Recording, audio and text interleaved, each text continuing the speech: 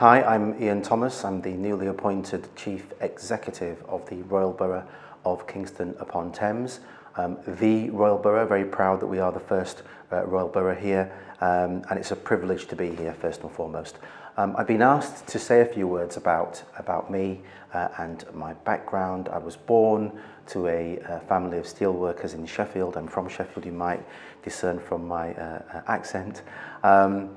I want to say that it was always my ambition to be a chief executive of a local authority, but it's not true. I wanted to become a professional footballer. I was a youth player for Sheffield United, which probably means I wasn't that good. But that's what I did, and I decided that, I want to say that I decided against becoming a multi-millionaire footballer and pursue a role in local government, but I can't quite say that.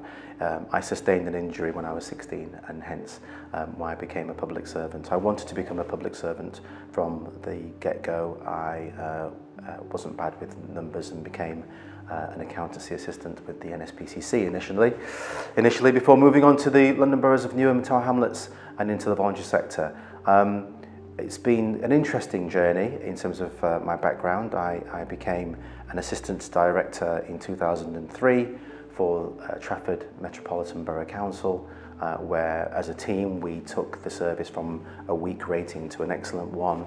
I then became the Director of Children's Services in Derbyshire, where together, again, as a result of some excellent teamwork, we secured a fantastic Ofsted rating. And that took me to Rotherham, which was a very interesting experience.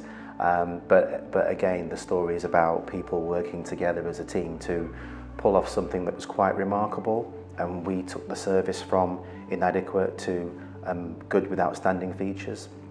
Bottom 6% to top 16%, so work I'm really proud of. I'd like to thank people for the warm welcome that I've received since being here. Everywhere where I've been, everyone I've spoken to have been so positive about working for this fantastic borough, and that ranges from the elected members all the way through to people on the front line. I'd also like to thank the people that were there for the peer review feedback, and we are going to be publishing that soon in its entirety, and for those that took part in it, because I think peer reviews are important. We've been having conversations recently about developing a learning organisation, a learning culture where we don't blame people for things that go wrong. It's a culture where we encourage and empower people to be creative and innovative. And sometimes things won't always work out, and in those circumstances it's important that we learn rather than blame people. So I'm really big on that.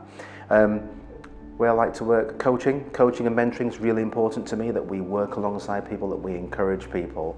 And as far as leadership is concerned, I think that everybody has potential to be a leader, irrespective of what job you do for the council. You all have a leadership role, so I'll be talking a lot about distributed leadership and what that means.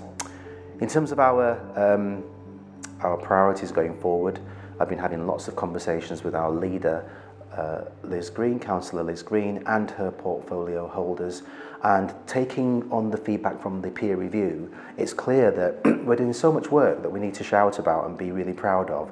So we are going to be working with you on celebrating success. Alongside that, there's something about getting the basics right and being brilliant at the basics, so financial stewardship, the way that we control and manage the money, governance, the way that we make decisions, and to ensure that that's streamlined so that we get things done relatively quickly. Performance management. I'm hot on performance management. I'm a believer that our communities deserve the best, and therefore we need to measure how well we're doing things. So we'll be doing a lot of work on that.